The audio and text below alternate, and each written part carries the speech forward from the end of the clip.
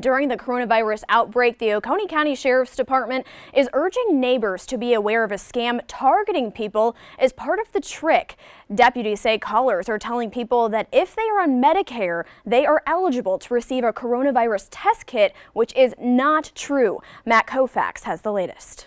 Deputies say they were alerted to the scam by an Oconee County neighbor who was spooked after being asked for things like their address and social security number. They're urging people to stay alert in this uncertain time. The caller posed as a representative from the coronavirus hotline, feigning concern for people's health before requesting information. Among the things they asked for, phone numbers and even their spouse's names. It's something officials say is disheartening, knowing that even in times of fear and unrest, there are still people who will try and use this crisis to steal your money and even your identity. Jimmy Watt with the Oconee County Sheriff's Office issued an urgent warning.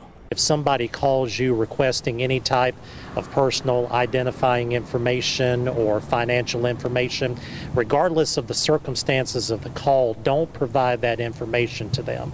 If there's an entity that you do business with or have some type of dealings with, they're going to have that information already. The elderly can be among the most vulnerable to this, in addition to being among the most vulnerable to the virus itself.